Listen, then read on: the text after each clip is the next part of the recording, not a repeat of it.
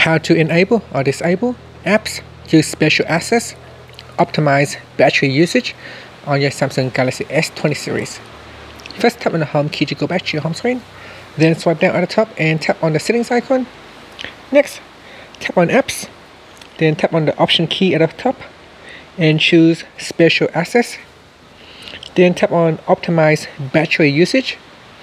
And here you can go down the list and choose what you want to turn on or turn off. So say Android Auto, you can turn it on.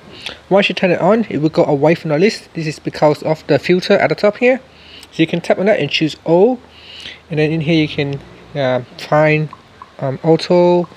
So Android Auto, and in here you can switch it on or off again. Just like that. And that's it. And finally, you can tap on the back key to go back. Thank you for watching this video. Please subscribe to my channel for more videos.